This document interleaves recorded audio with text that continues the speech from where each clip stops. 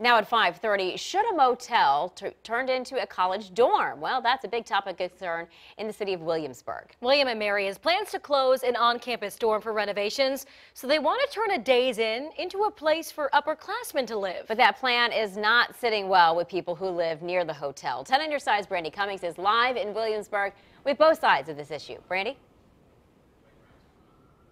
Yeah, guys, this isn't a new issue, though. This actually came up last year when the William and Mary Real Estate Foundation agreed to purchase the land for that hotel. But just as things seem to be moving forward, many people who live in that area have stepped up to say they don't support it. This is the motel at the center of debate. It's currently open for business and sits down the street from the William and Mary campus. The school wants it to be a dorm. This is an important project for the university and good for the city because it allows us to keep more of our students in university-operated housing. People living nearby aren't sold on the plan. Dozens packed the Planning Commission meeting this afternoon to voice concerns about the proposal. There's a lot of things that worry me about the proposal. A lot of things that worry me from the standpoint of impact on the communities. Noise, traffic, late night activities of students, foot traffic through the neighborhoods. The William and Mary spokesperson says the school needs the space because of plans to close Landrum Hall for renovations, adding the Days Inn property keeps students from having to go outside of their housing system.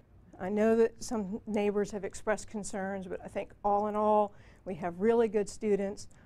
Any student that is in university housing is under our student code of conduct, and if there are any issues, we are prepared to respond. There's a lot of people that are very committed to seeing those neighborhoods stay strong and thrive.